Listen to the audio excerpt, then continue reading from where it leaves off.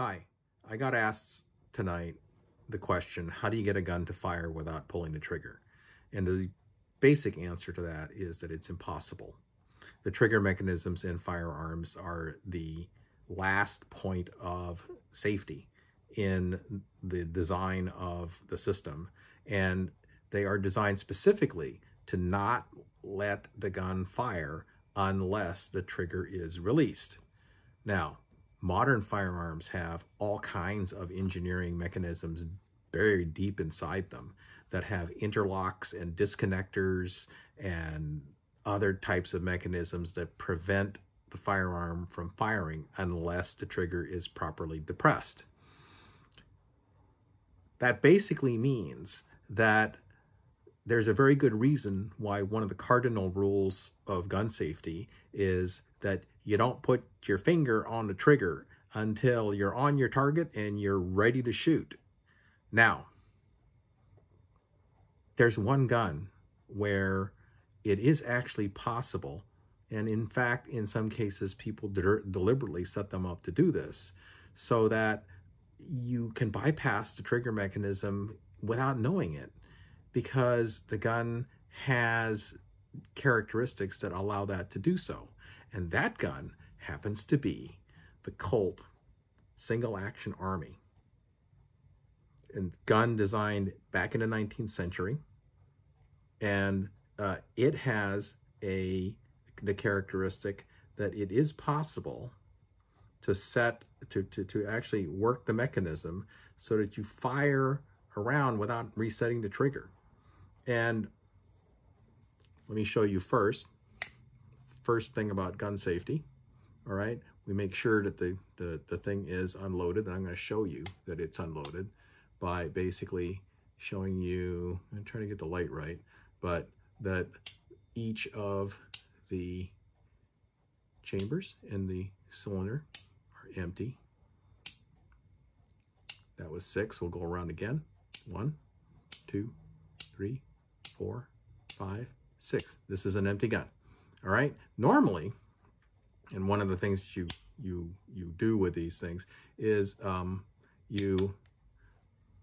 this is the hammer cocked, ready to go. The trigger is all set, and essentially you normally would at that point bring the gun, depress the trigger, and that's how it goes.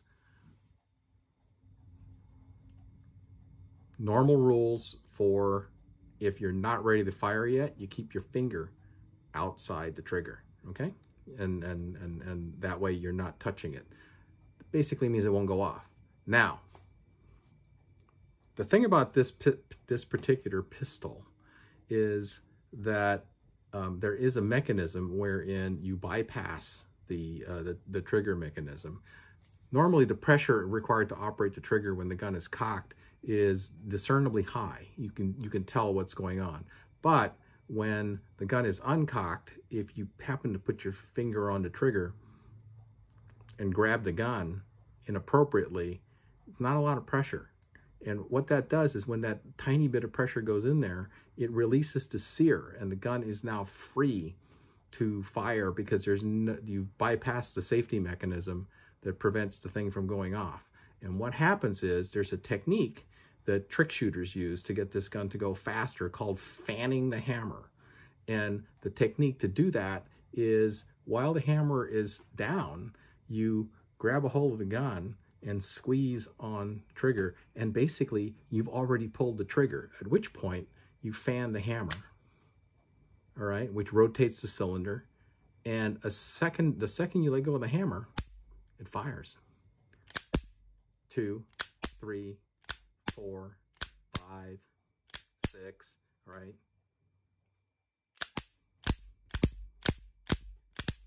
So basically, if you get a novice or somebody that doesn't know what they're doing, and they grab the gun and they don't know to keep their finger off the trigger, all right, or they forget to keep their finger off the trigger, and they grab the gun like this and flick the hammer,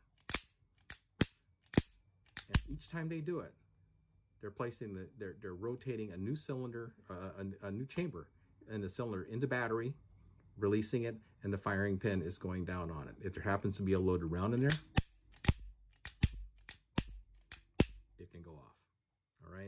So the bottom line is that cardinal rule becomes even more important with older designs like this, where there aren't disconnecting mechanisms to prevent the cylinder from rotating. There aren't any of those kinds of safety mechanisms that came into play as the engineering improved in gun design.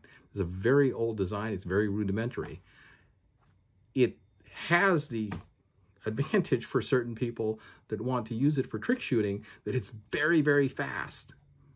But that's a specialist art and not something that a novice should be playing around with. And that's something that you have to remember at all times, that these are still complex mechanisms that need to be respected. So once again, follow that cardinal rule of gun safety, right?